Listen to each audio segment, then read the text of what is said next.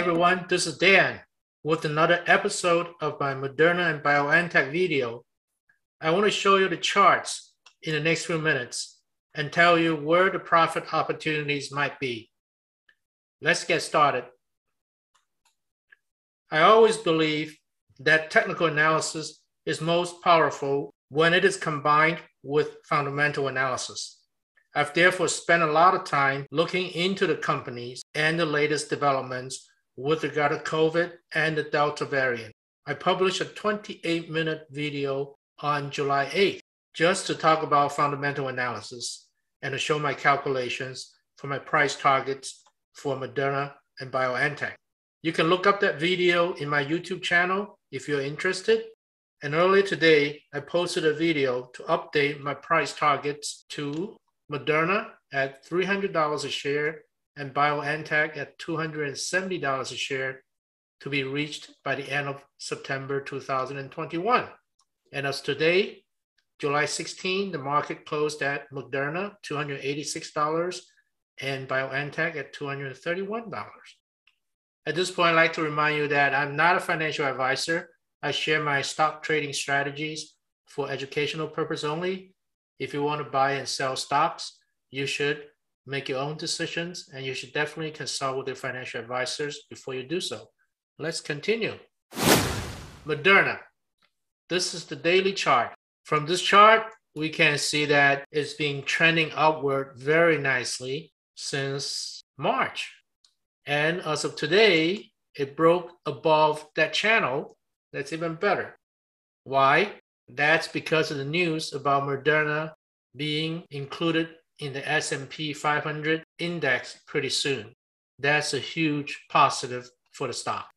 If you look at the RSI indicator, we have an overbought situation here back in February, and sure enough, soon after that, the stock price started to come down a little bit. Another overbought situation here corresponding to the peak here. And now we are at an overbought situation again.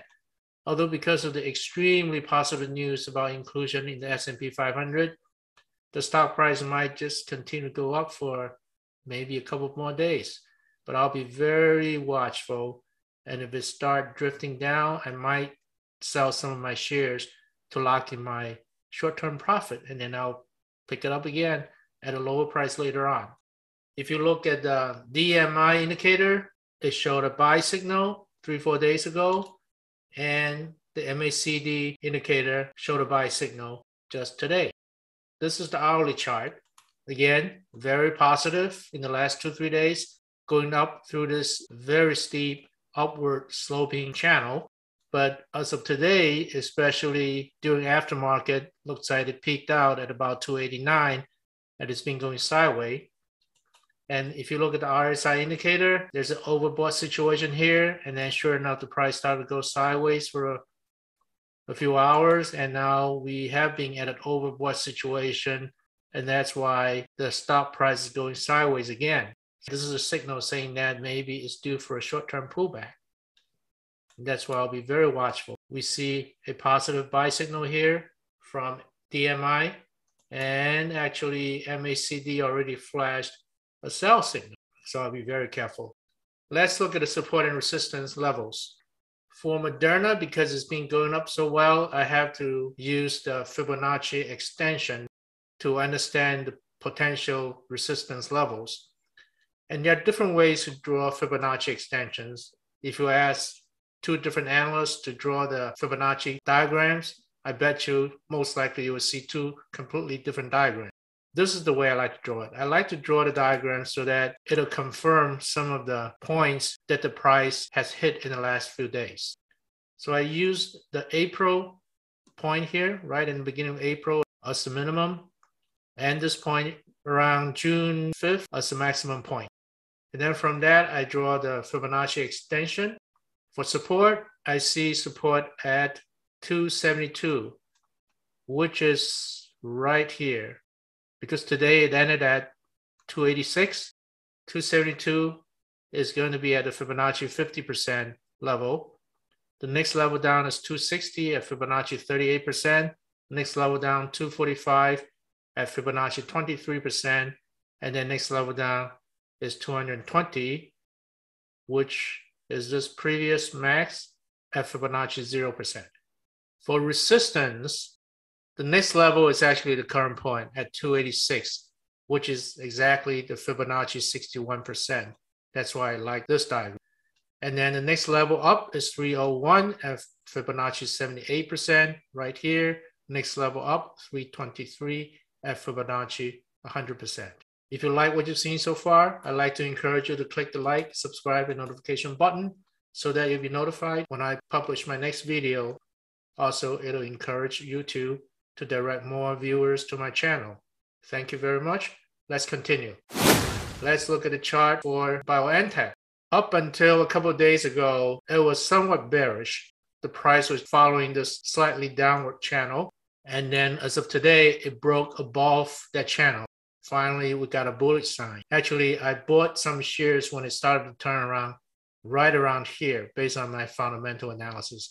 And I tweeted my subscribers about that. Why is it going up now? I think mainly it's because the news came out that the joint venture company with BioNTech, Fosun, in China is making good progress in getting the Chinese government to approve the BioNTech vaccine, and that the government is planning to use the vaccine as the booster shot for the Chinese citizens who previously received the Sinovac or the Sinopharm vaccine. And that's a huge business opportunity because China has 1.4 billion people. Once the BioNTech vaccine is used in China, it will also encourage the other countries that have been using other vaccines previously to use the mRNA vaccines as booster shots. So it'll definitely help BioNTech. It'll also help Moderna. We see an overbought signal here on the RSI line.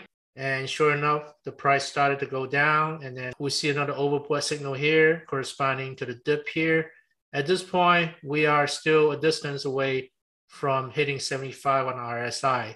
So we're not in imminent danger yet as far as pullback when it comes to the daily chart.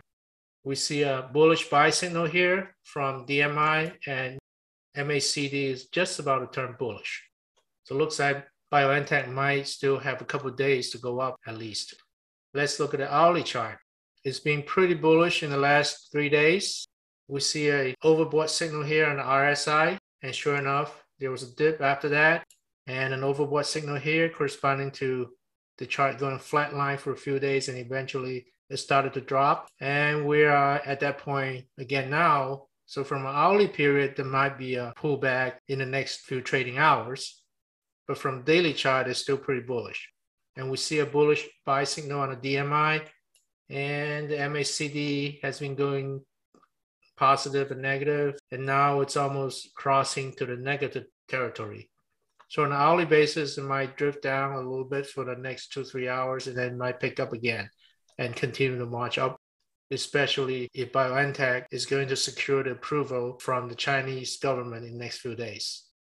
Let's look at the support and resistance levels. Again, I'm using the Fibonacci extension. I'm using this point here in the beginning of March as a minimum point, and this point here around May 5th as a maximum point. For support, I see the next level at 223, which is the middle of the Bollinger Band here. Today's closing price is about 231.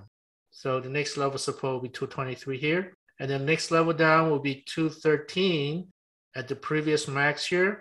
And then the next level down will be 204, the lower Bollinger Band, the purple line here. And the next level down 195, the historical support here. And the next level down 182, the historical support here. And hopefully the price doesn't get to that point anytime soon. For resistance, I see the next level of resistance at 239, which is right here, the upper Bollinger Band, and also coincidentally, it's a 23.6% Fibonacci extension. So that'll be a rather strong resistance level. I'll be watching for that.